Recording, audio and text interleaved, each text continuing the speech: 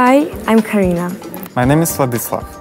And I've been studying in the Faculty of Political Science and Journalism at Adam Mickiewicz University for 4 years. And I'm photographer. In Poznan, I study international relations at the Faculty of Political Science and Journalism.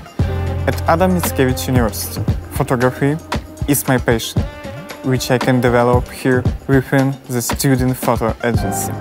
In the faculty, I have always found opportunities to develop my passion, which is singing. Now it's time for you to check out and see how you can develop your passion at the Faculty of Political Science and Journalism at Adam Mickiewicz University.